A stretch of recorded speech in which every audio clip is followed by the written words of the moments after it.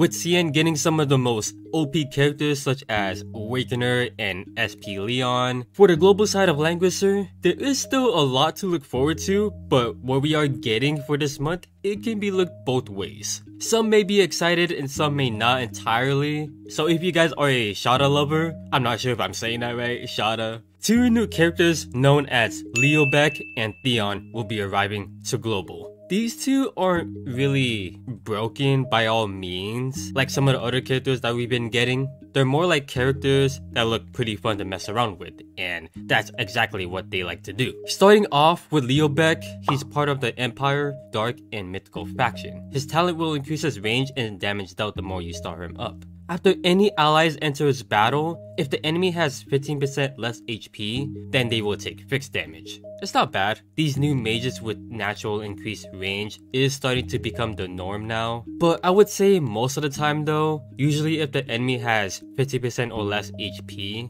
it's usually a guaranteed single target kill. For his bonds, he will need Lucretia for his toughness bond and Theon for his strength bond. His 1C has a 1-turn cooldown that does 30% more damage to an enemy that has a revive effect, which is alright, but then you see his 2C skill. It has a 5-turn cooldown, but when an enemy dies, then the skill reduces its cooldown by 2 turns as a passive. You can use a skill that basically gives one of your teammates a revive effect that lasts for 2 turns only. When that ally does end up reviving from this skill won't be able to affect them anymore. However, Leo will lose 10% of his HP every time he takes action when there is an ally being affected from this skill, which can be used only 3 times every battle. The skill is really good. Problem is that it lasts only for a short amount of time, which is 2 turns, and when they do end up reviving, I'm pretty sure they heal for like only 1% of their own HP, so follow-up AoEs and fixed damage can easily counter this. His 3C skill has a 5-turn cooldown. For its passive, before he deals AoE damage, he inflicts Hellfire,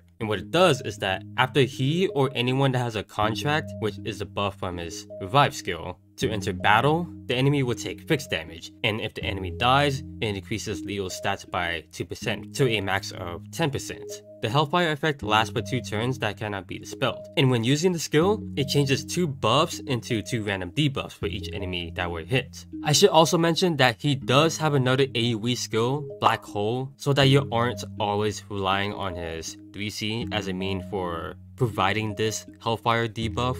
Overall, he's not terrible, but using him does make you question what would benefit me more as an option for his 2C skill. Bringing another AoE skill to utilize his 3C passive, or bring his unique 2C skill that pretty much gives any one of your team a revive, or maybe even bring another single target skill so that you can 3C, then be able to make good use of the Hellfire debuff. PvE, you won't really have any issues with this sort of problem all that much compared to PvP. His 2C is really good, but it does only last for 2 turns, which isn't a lot sometimes, and is easily countered by follow-up AoEs and fixed damage. If you are able to pick up on those kind of situations, then Leo won't be half bad. If you're new and round up getting Beck, he'll be quite useful. He's got some amazing single target skill, and you'll be able to make good use of this revive skill. He is also part of the Empire faction, which is one of the strongest factions you can start off with, especially early game. Next, we got Theon, which is by far one of the most fun characters you can use. It might be one of the most annoying characters that you can face. He's part of the Origin, Tactic, and Meteor faction. His talent increases his crit rate and crit damage.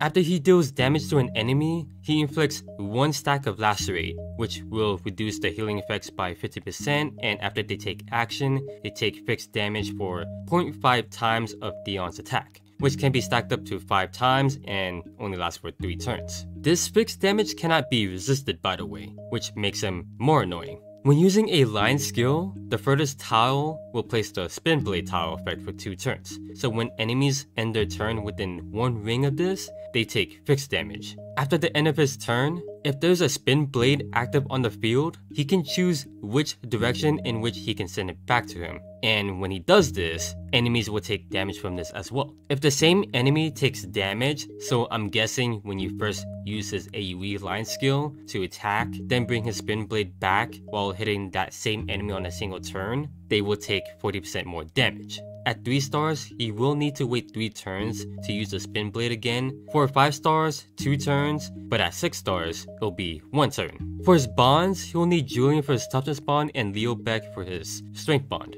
His 1C is a AoE line skill that has a 2-turn cooldown that reaches 6 blocks long. He's able to select a tile within the skill range that can be turned either up or down if you choose to do so. His 2C is also an AoE line skill that has a 2-turn cooldown but can reach 7 blocks long. Enemies hit by this gain 1 stack of lacerate, then afterwards he can move 2 blocks, only on a defensive terrain. Finally, his 3C skill, it has a 5-turn cooldown that can reach 6 blocks long and 3 blocks wide from what I've seen. For his passive, when hitting 3 more enemies using an AoE skill, you add an extra stack of lacerates. When using this 3C, crit will be increased by 30%, that gives 1 random debuff. And if the enemy has at least 3 stacks of lacerate, you also reduce their attack and int for 2 turns, then afterwards, you can move 3 blocks.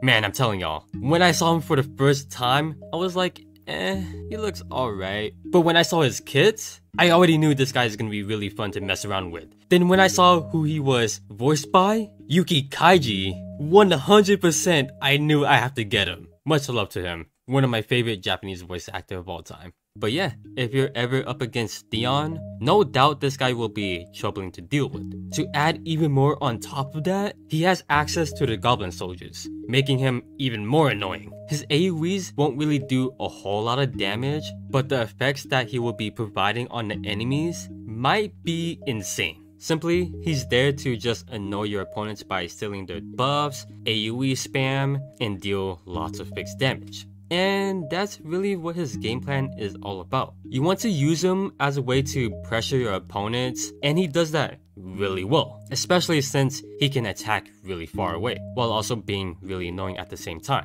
We got 2 new soldiers coming along with this update. First one we got is an assassin that has their attack and crit rate increased. When battling against enemies with less than 100% HP, their crit damage is increased. Second is a demon soldier that deals magic damage, and when attacking, their attack is increased. When they are forced into battle, their physical damage taken is reduced, and if they're at 0% HP, they are healed by a certain amount. Both of these are really good. The assassin soldier has that insane damage value, and if the enemy has less than 100% HP, then you deal even more when you crit at least. Misspirits, I said they were good, but thinking about it again, I would say they're pretty solid. That physical resistance is good, but I feel like there's a whole lot of better options than these guys. For the 2 new exclusive equipment, the first one we got is a helmet for Langrisser. This gives her 10% more HP, and when a golem ends its turn, the summoner, which most likely refers to Langrisser, will be able to dispel 1 debuff and gain 1 random immunity buff.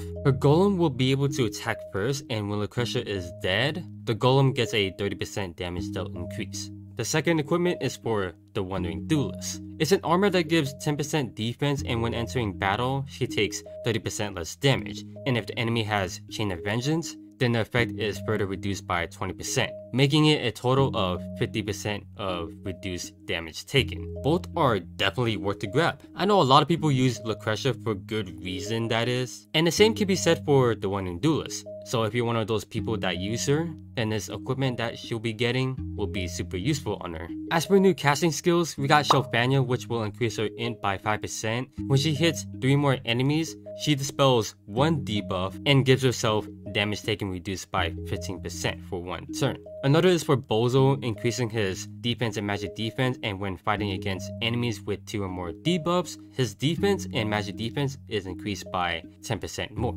Third is for young Jessica, it gives her more int, and when using her 3C on her teammates, for each one that were hit, the skill cooldown is reduced by 1, all the way up to 3 turns at max. Last one we got is for Silver Wolf. It increases his attack when entering battle. If the enemy does not have any buffs on them, he deals deals fixed damage to them. I would say all of them are pretty good, but I think Shelfaniel and Bozel got the best ones in this update. For Shelfaniel, not only is she dispelling a buff on the enemy, her being able to take less damage as long as she hits 3 more enemies in order to get this buff will be really huge on her. With Bozel, this allows him to be a bit more tankier.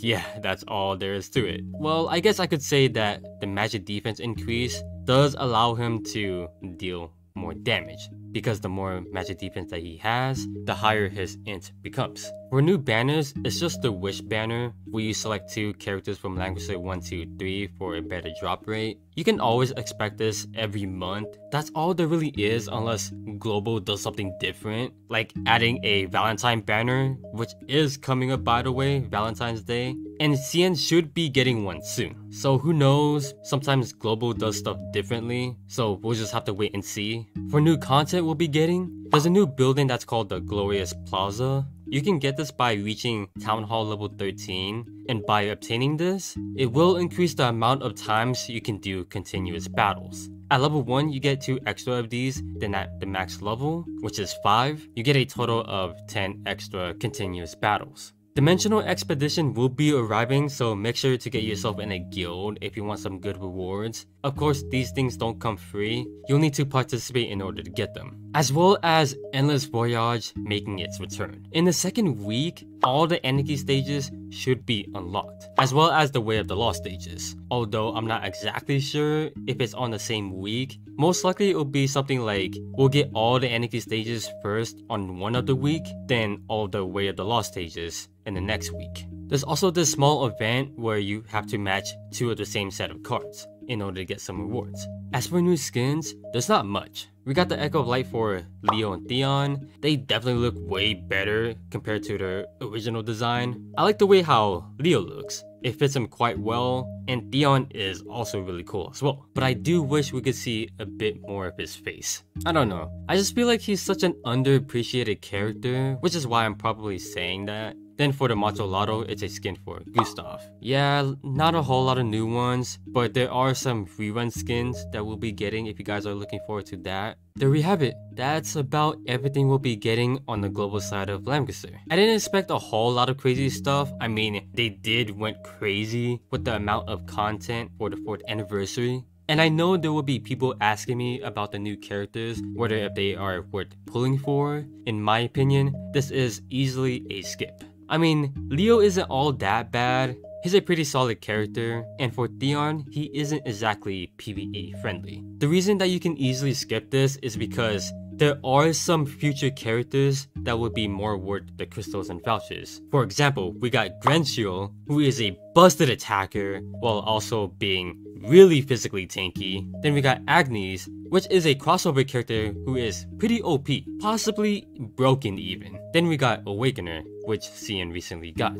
But I won't really tell you guys, oh, pull this, skip that, and all that stuff. Besides when I was talking about Jintoki and Neo Zerida, because those 2 are absolutely broken, like dummy broken. If you guys see a character that you guys like, then try your luck and see if you can pull for them or not. That's my advice to you guys. But if you guys are looking forward to characters that are actually good and meta, then you should take my advice or anyone else's. But yeah, I will keep you guys updated about the new characters every month. But that's all I got for you guys. If you enjoyed the video, leave a like and subscribe if you want to see more, and feel free to let me know down in the comments what you guys think about this update. For me, I absolutely can't wait to pull for Theon, just so I can mess around with them. Might even use them for PvP to test them out and all that stuff. And I also can't wait to play the Endless Voyage, which is one of my favorite game modes. But yeah, thanks for watching.